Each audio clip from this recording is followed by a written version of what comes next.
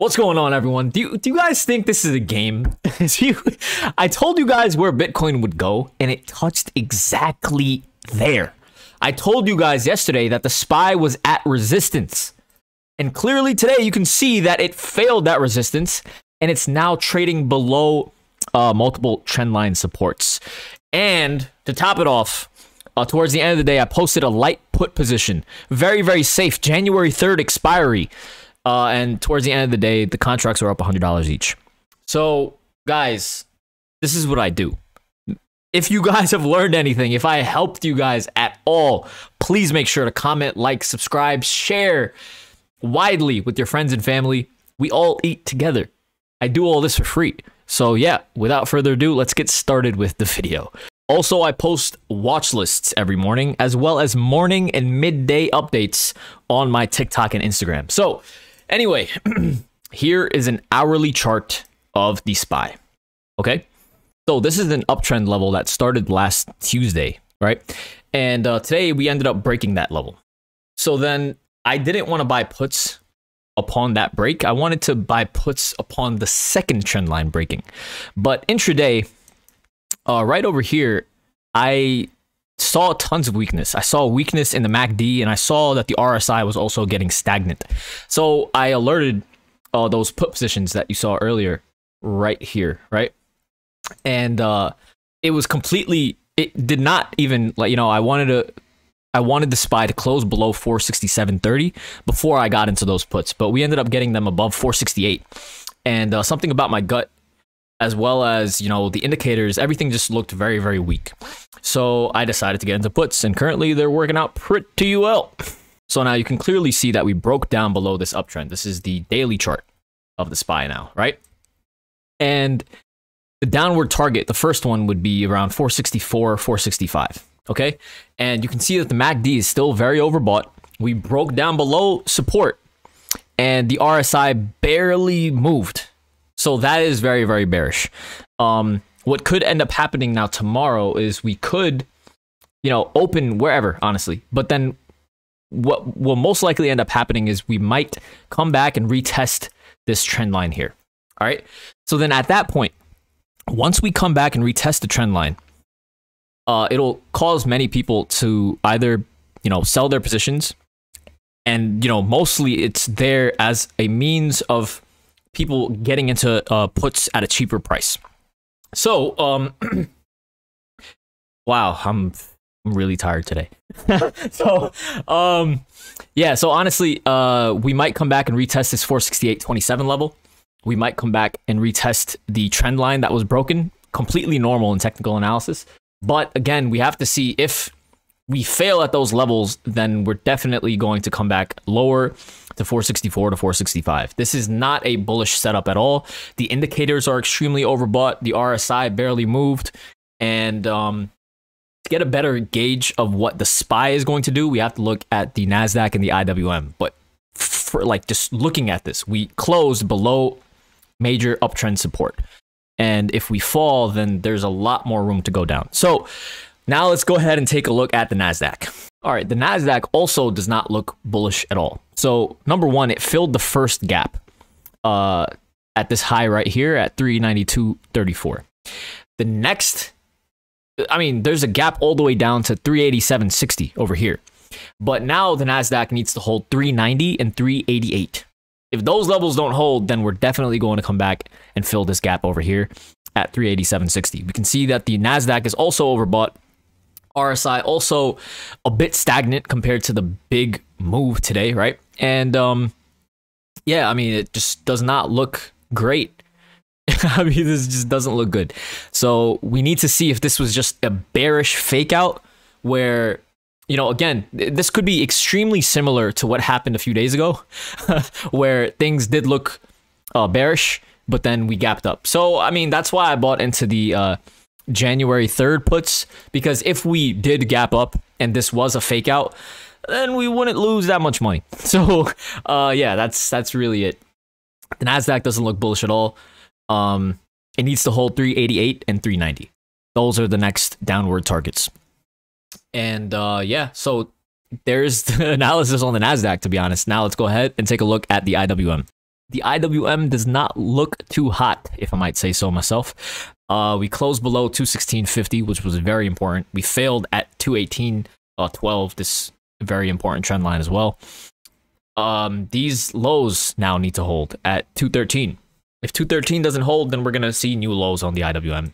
And then this would just be a big bear flag. But of course, who knows? So 213, 212 area needs to hold on the IWM. But again, this is just extremely bearish. The MACD is extremely overbought still, which signals that there's still tons of room to the downside. The RSI is still not oversold either, and we're almost making new lows. So again, you know, this just looks very, very bearish. You know, it looks way too bearish. That's the issue here. It doesn't look normal. So I think, you know, I really do think, I mean, I had to buy those puts because it just gave a great technical setup, but it's just too good to be true how bearish the market looks. So you know, I wouldn't even be surprised if we gap up tomorrow at this point. Because the setup was just it was too easy for people to see. So usually when it's so easy like this, it's the easiest to manipulate people. So I think that's what might end up happening. But I mean, we trade the charts, we see things, we trade according to them, and what happens happens. So yeah, we're currently short the market just a little bit.